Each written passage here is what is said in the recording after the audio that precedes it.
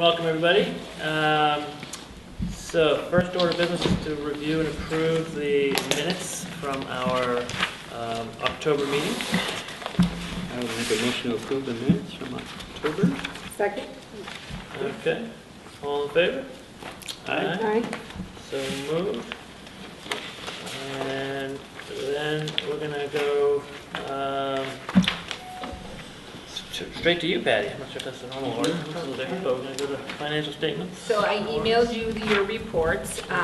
You have 11 warrants tonight in front of you totaling $153,762.73. One of the invoices you're signing off on is the completion of the water heater, which was $14,524.38.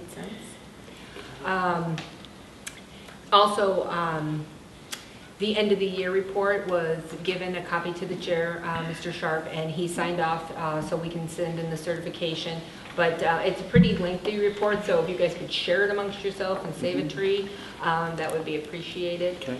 And unless somebody has any questions about the financial report, that's all I have. But that water heater was something, it was an emergency kind of thing that we just did. Where is that 14 in the range that we had talked about? Do you remember? I think we were saying 15 to 20, so it came under even our low estimate. Came in a good place? Yes. Okay. Good. Anybody have any questions? Is that the only water heater we have, or do we have more than one here? Do you know? I don't know. Again, you're asking the wrong girl. She just finds the money. She's going to have bothered with me sometimes. I do believe we only have one domestic hot water heater. Okay. But I can shoot Mr. Lesko an email. Not that he's going to answer, but I'll have the answer for you. That's good. Maybe at some point we could have Bob, come to a meeting so we can just answer questions.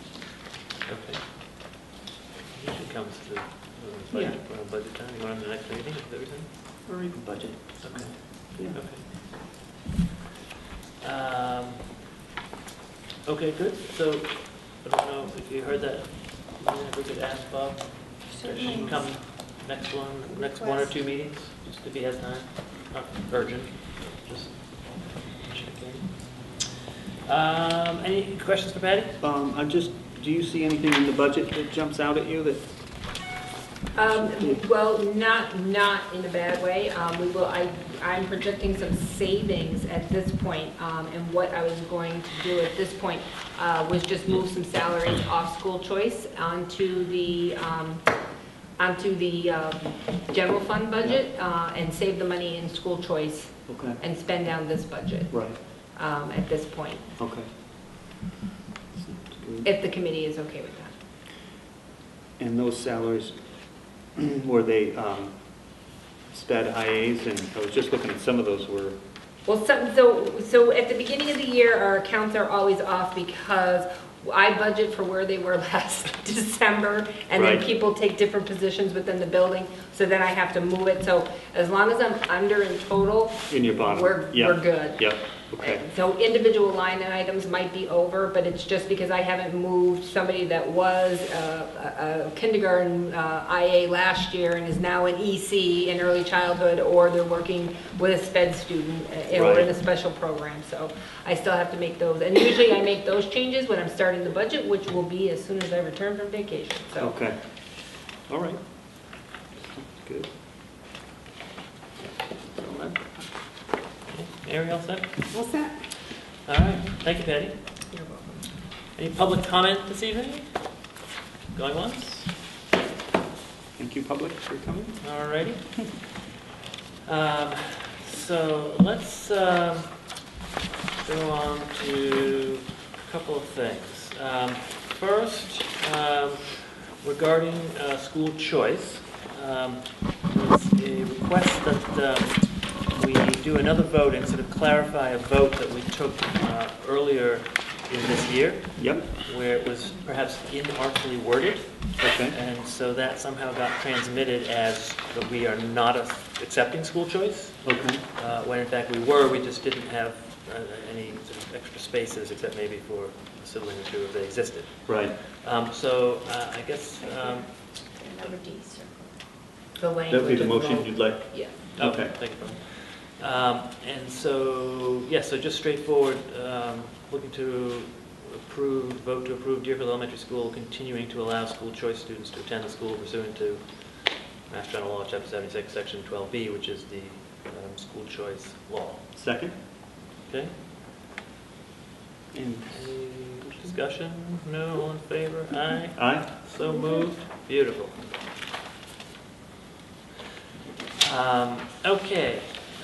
Who is going to talk to us about update on our search for our administrative positions? I do not see. I would love to introduce Kristen Robinson. She's our interim assistant principal, and she's going to be joining us for the remainder of the year, or should I say me and the rest of the team. So I'm thankful to have her. She's been at Deerfield since 2013 as a reading interventionist and a reading coach, and she has administrative experience, and we're just excited to have her. Great. Well, welcome. Thank you. Thank you. Sorry, I was reading this. I knew that had already happened. Yes. Yes. That's all right. Beg your pardon. Yeah, Okay, yeah, great. I've communicated that. What's Yes. that? I've communicated You No, have. exactly, but I'm embarrassed that I was saying we have an update, and here we are. Great. Thrilled to have you. And the next thing is what happened to the Student Activities Fund? We So did it's not do still that not, correctly? it's still not created yet. We're working through some wording issues and some timing issues with the treasurer's office in Deerfield. So she would like us to revote the language to say, a vote to establish a limit on the student activity fund checking account, the limit on the student activity fund at $30,000 and a limit on the checkbook balance of not to exceed $10,000. So more funds can be in the student activity account, but no more than $10,000 in the checking account at one time. And that will be in Tina Jung's name, and we're also working on getting her bonded right now, which is a common practice.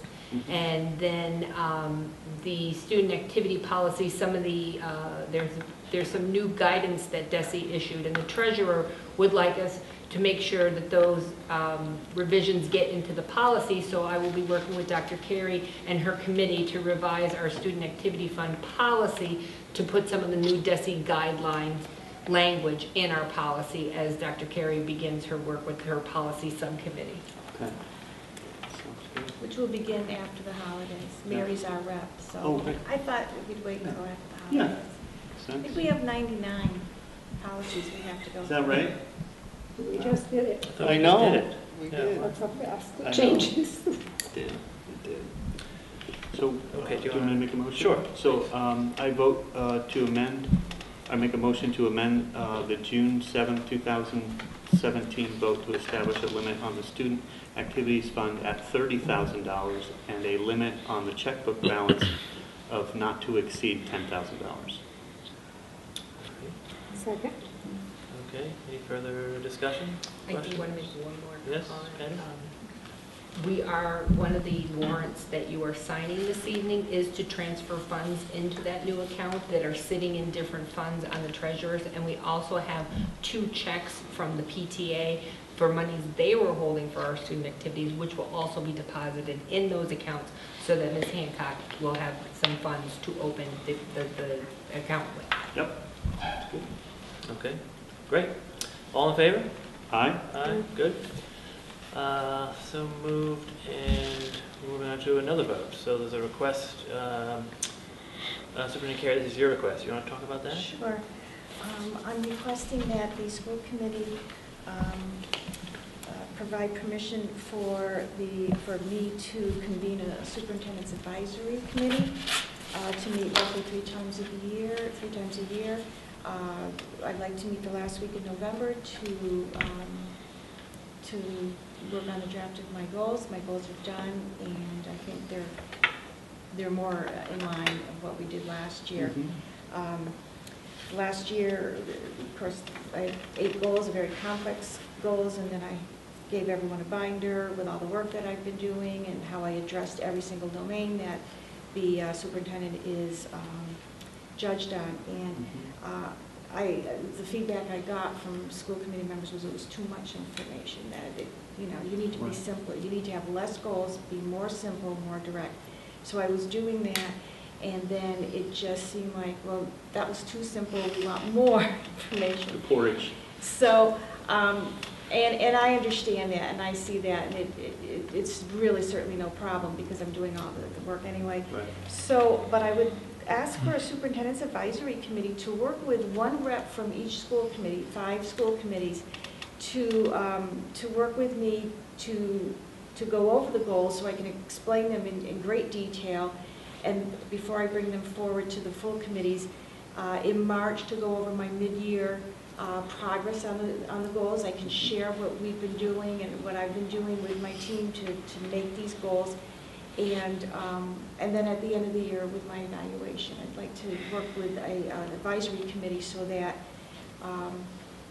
that information is out there, and perhaps other people can help me find an easy way to express what it is that I am doing, and just for that support too. So consequently, I'd like, and Trevor has offered to, I've asked Trevor, and he's offered to be the Deerfield rep on that.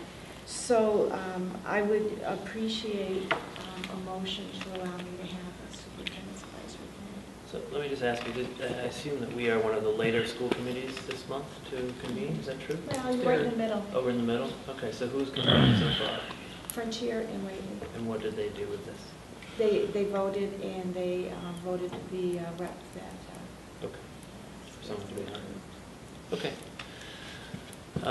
So you put yourself up for this? I'm happy to help. Yeah? Yeah. I'm Okay. happy to do this if Okay. the board would like it. Yeah, well, it seems to Roll, be, if you'd it's, the ball seems to be rolling Okay. in that direction, I guess. I think it's a good idea. Yeah, Yeah. okay. So I guess I'll make a motion then to approve superintendent's recommendation to convene an advisory subcommittee to meet roughly 3 times a year to advise her on goal development, mid-cycle and year-end progress on meeting the goals. Second? All right, all in favor? Aye. So moved. Okay. Where do you find all this time? I'll be later Kidding, for a very while. dedicated person. Okay. I think any other votes that are required before we move on to reports of committee? No? I can. Okay. Collaborative, I'm sure we don't really have a report unless you stop. We don't, well, a little bit. I was able to go out to the school committee conference at the Cape, and where had a chance to spend a little time with Bill Deal, the executive director of the collaborative, and we talked a little bit about things that they're working on. They're still very much involved in social justice and social emotional learning, professional development, all the good things that the collaborative does. They're also looking at possibly consolidating some property, and I think that process is moving along about looking at some sites and stuff. So I think there's a meeting tomorrow, and next Wednesday. I may hop on if one of them free that night, and 2 if Jan's not back yet. I'm not sure what date he's coming back. So that's all. Great. Thank you. Tina, principal? Sure. So building-wide, we have a lot of events going on. School council, we're using the input of faculty and staff and parents to write the school improvement plan on November 14th. And a big thank you to Kathy Dorval and Lori Roach for organizing the staff input. Great. Coffee Connection, we've had our second Coffee Connection where we get to meet with families, and we're happy about the increased attendance. And we're excited to continue these meetings throughout the school year, and we're going to be doing them the last Monday of every month.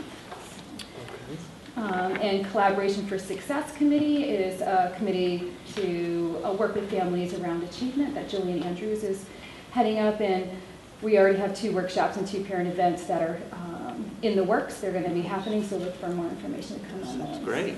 I'm That excited sounds about great. that. And so as you can see, we have a lot of news from across the grades, so I will summarize a little bit. So in first grade, we have science in relation to weather, and classrooms are going out and looking at the signs of autumn and writing narratives and details and putting thoughts in order. And they're moving into nonfiction reading and writing soon. And Ms. Fallon's second grade class has been working with matter, and matter of fact, in the science realm. And Charlene Galinsky, who used to be a science teacher, former science teacher at DES, has been working in there. And she seems to be busy because she's also in 4th grade, if you look down a little bit, and sharing her science expertise. So we're thankful for her and her volunteering. 3rd grade is heading out to Old Deerfield as part of their study of the Massachusetts history in the colonial period. 5th grade is celebrating the American Revolution by heading to the Boston tomorrow on their big field trip. Nice. So, and last week they did some fall festival. Let's see. We had a local author come in, Eric Bennett, and we were lucky enough for him to read his first book, which was Noodles and Abby Surprise, be his first reading. So that was nice, and he donated a copy of his book to the DES library. And then we have a kindergarten literacy event coming up, bringing families in and parents in and learning about games in classrooms too. So that's what's happening across the building. And then I thought I would share some data with you around NEWA results and looking at what we're looking at curriculum or instructionally, where we're headed. So if you are looking at the quadrants, and we can talk more about it. We're looking at the low growth, low achievement kids. We know what those are. Those are the students that are getting interventions.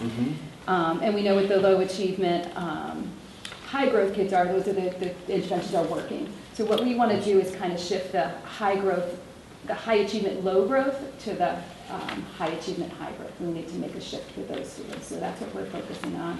We have some committees that are working on that right now in the work. So we'll hope to present results in the fall that shows that we have some higher growth in that end of student learning compared to themselves. Right.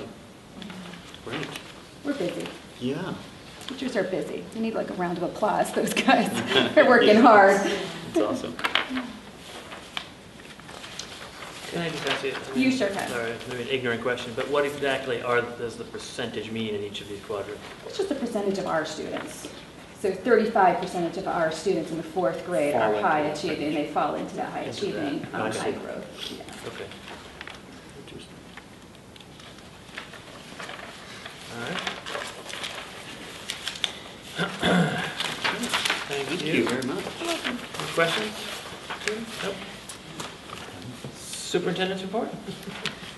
I left at your seats a letter from Ms. Lisa Albert from Albert Hearing Services, and she has donated a generous donation of a pilot audio reader.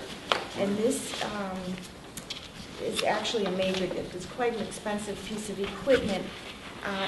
It's for use in our preschool and our early childhood education to work with, to understand their hearing and to really screen their hearing. For the hearing screening. Yes, for the hearing to test their screening. hearing. It's hard because I'm not sure each school has one of these, but they really need to be used in the preschool. So to have a donation of this is a very big deal. So we sent a thank you, and I wanted to make the school committee aware that Albert Hearing Services has donated this wonderful thing to us. It's been a goal to get one in every school we share right now. So who uses it with the students? Generally the nurses. The nurses do the hearing screening. The nurse does the hearing screening, and I think that there's some UMass. I think we utilize UMass. Kathy, do you happen to know?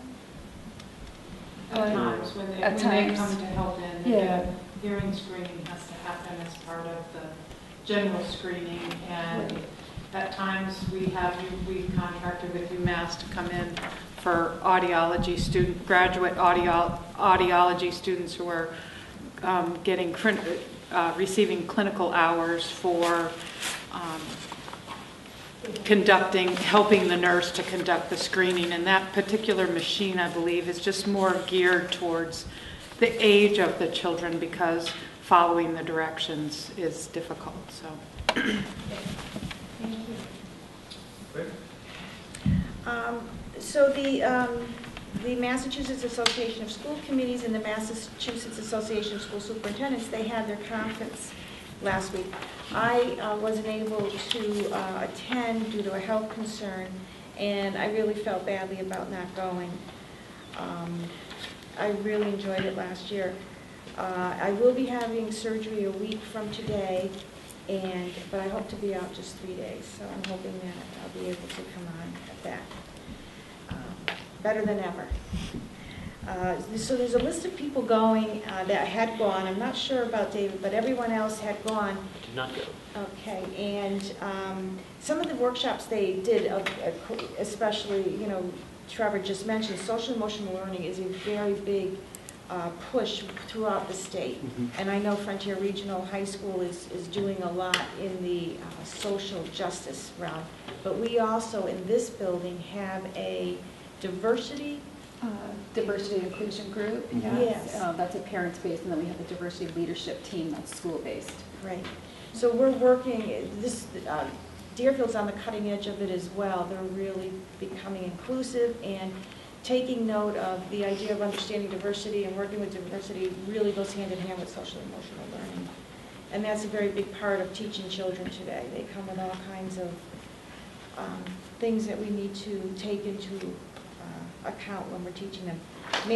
Building and managing relationships and negotiations, special ed transportation costs, measures of student learning and growth, college and career readiness, the MIAA challenges and successes in 21st century leadership. Our students took the MCAS 2 last spring, and they took it all on the computer, and the scores are out. And next month, Louise Law will be here to present the results at our meeting next month. I attended a meeting at the Massachusetts Association of Regional Schools last week where the results of a study entitled Supporting Student and Community Success, Updating the Structure and Finance of Massachusetts Regional School Districts. This was done, completed, and reported by the Office of the State Auditor, Suzanne Bump. I've included a handout. We are not a regional district, but we feed into a regional district, and being part of a regional district, loosely combined, I think it's important to look at this, because not only are we talking about regional districts, but this also goes hand in hand with the rural districts, and we are a rural district. So we want to watch very closely what they're doing, and just keep our tabs on. They're not reimbursing us the 100% for the regional transportation expenses that the state said they would, and they haven't. They're hoping, they're recommending the state develop deeper incentives to encourage communities to regionalize. They want to work with Jesse to work with a willing district to develop a pilot program that would result in a single tax rate across all regions, which of course affects us in Deerfield, and some MSBA to provide guidance, and their streamline the budget adoption process for regional school districts. So this roundabout has implications for us at this level as well. And the good news, we're pleased to announce our new Director of Food Services is Mary DeLusa. She's going to do all 5 schools. She's previously worked at DES as the cafeteria manager. She's been an assistant manager at Whole Foods, and she's also worked food service in American International College. And she is transitioning to her new position this week. She's going to work 8 hours a day, 210 days. And we're really excited. She's done great things with DES.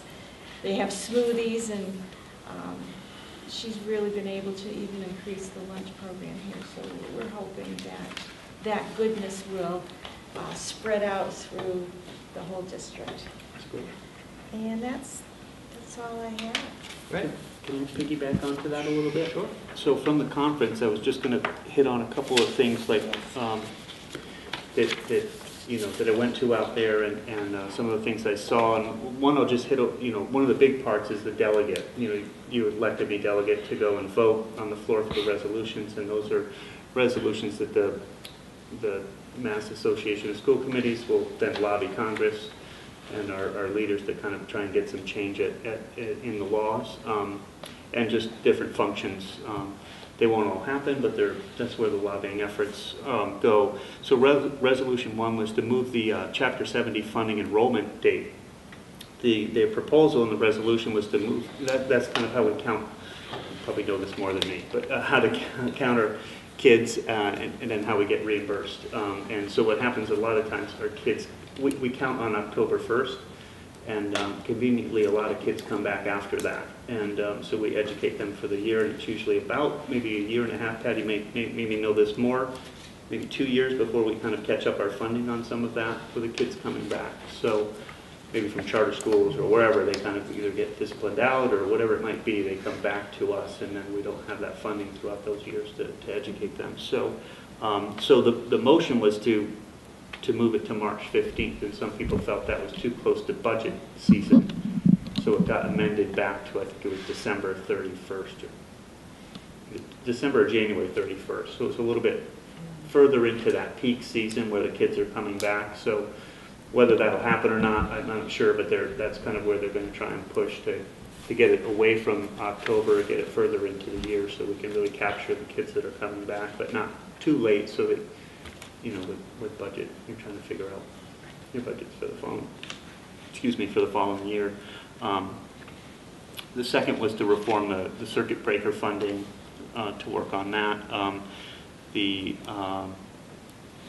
privatization of education, the oversight of public schools has had to do with charter schools and having representation. So that's a perennial request to kind of work on that funding. Let's see, there were several other resolutions that were to support the Affordable Care Act and Medicaid, and that's, for a lot of kids, that's special education, that's where a lot of funding comes from. And so that was to push a lot of it there. And then also to support the foundation recommendations that the committee came up with, and pushing that along to get the funding going. Also to push for DESE to stop using the federal funds for grants. A lot of times they use up to 20% of the funds that are supposed to go to education for their operating expense. So was trying to get some of that money to stop, to get funneled straight through and into our school districts instead of used for administration through DESE. So it's a big chunk of money, and it was really designed to be used, for our children's education and not so much for administration there. So those were just a couple other things. It was Bill Daggett was the speaker, the guest speaker. He was excellent. I really recommend people look him up on YouTube and maybe watch a TED Talk he has or something. He really talked about, and other people have seen this. Yes. I know, Lynn, you've talked about this, the relevance in education and where we're educating, not us, but people on the whole are educating kids for a generation or for a workplace that does not exist anymore. We're no longer factory producers. We no longer do manufacturing as much as we used to, and we need to start thinking more about critical thinking and how to interact with people. And technology is the memorization is not so as important as it was before the internet revolution. So kids can access data a lot faster now. So a really great talk. And Suzanne Bump's study is really great. We're underfunding about $2 billion a year. One of the main resolutions was to support the fair tax, which was tax 4% on your second million and over. So your first $1 million would be taxed as everybody else gets taxed. The second $1 million and up would be taxed at 4%, which would funnel about $2 billion into the, and the way the law is written and the ballot measure would be only education and transportation. And then the flip side of that is the other ballot measure is going to be to reduce the sales tax in the state to 5% instead of 6.25, which then will lose $1 billion. So depending on how next November's vote goes, we'll just see how much money is left for education. So that's my 2 cents. Thank Sorry to you. ramble on, but Oh, it's great. Bill, It's a great, Bill really great Dagger's conference. great. Great song. He's for the Center of. yeah, education and learning. Yes. Yep. So his 3 things, his vision, his mission is rigor, relevance, and relationships. Yep. It was And, fantastic. Yeah, he really is. I was able to do some work with him in my own district. So Yep. Yep. It was great. I'm sorry to have missed it. Yeah. Yeah. Okay, great. Thanks, Trevor. Sure. Okay, so I think that sums up the main part of our meeting. Unless anybody has anything else to add or say before we go into executive session to deal with executive session minutes that we have from prior meetings. So without further ado, Ken? You, Can I do Yeah. a motion to enter executive session? That's- under- I do a roll call. Right, what yeah, we need yeah, to, the We motion. need to. motion language. Yes? Sure. You wanna do it, Yeah, or you want me to do it? to go Enter into. executive session for the approval and release of executive session minutes dated February 10, 2014, January 7, 2015, March 2nd, 2016, and March 1, 2017. Second? Okay. All in favor? Roll call vote, And we'll do a yes. roll call vote? David Sharp, Yes? Trevor Daniel, Yes. Kenneth Cuthbert, Yes. and Mary Newman. Yes. Thank you.